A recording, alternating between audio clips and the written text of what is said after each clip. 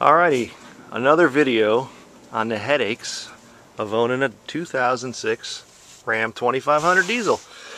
I don't know if this is to all just diesels, but I'm got my transfer case lever here, and yeah.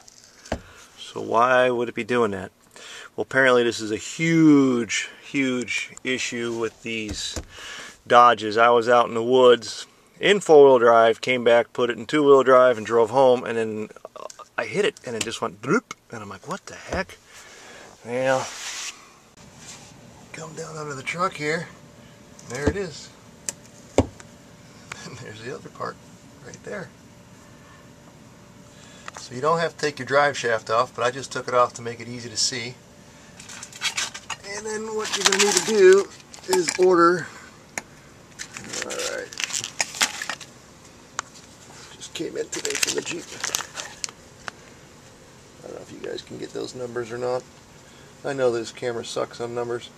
This is a transfer case, linkage, and then you're going to need two bushings. So what happens is, from what I understand is, I think it's the bushing back there that rots out, and then the linkage falls down and it hangs, and then it bangs and bangs, and then it just wears out this bushing, and then so that is an expensive $50 little four-wheel drive jaunt. So we're gonna go ahead and put this back in here and fix this problem.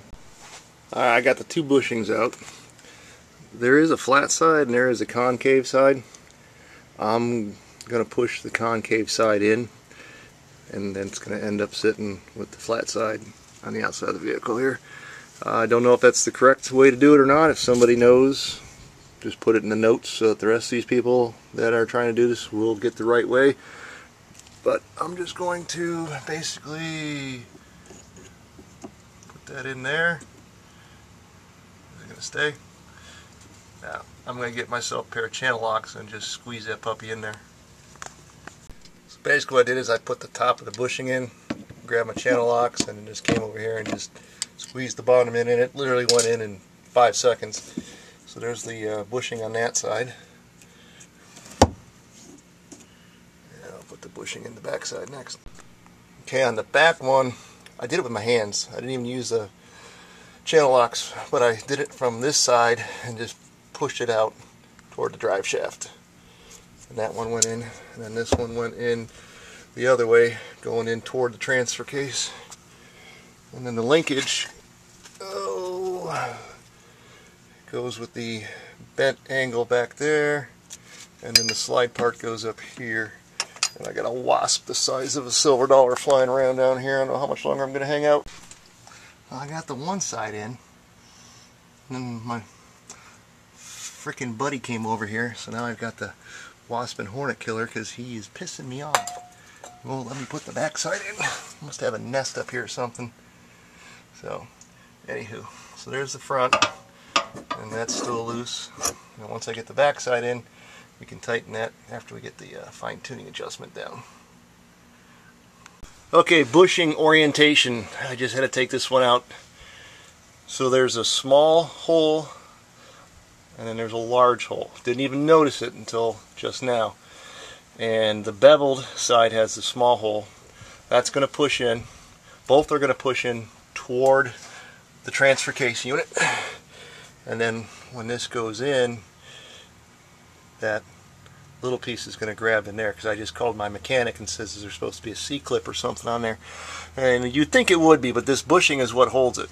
Now, if they would have pushed this through further and put an E-clip on it, that'd have been perfect. But then this wouldn't have fallen off, and I wouldn't have spent $30 and been out here in the hot sun fighting wasps. So beveled side's going to go in, and this was a real pain in the ass getting this one in, so I'm going to be out here fighting with this one for a few minutes. Actually, it went in real easy. What I did is I folded it, pushed it halfway, squished it, pushed it in, let it expand, and it worked. And then the linkage is just going to go back and push that in. There it is.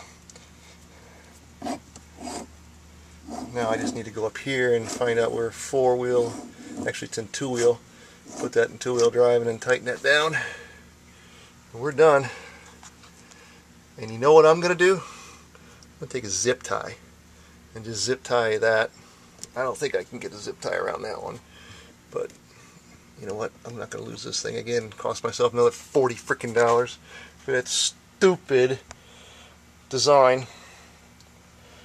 Alright, took about 20 minutes even with spraying the wasp down with Hornet spray.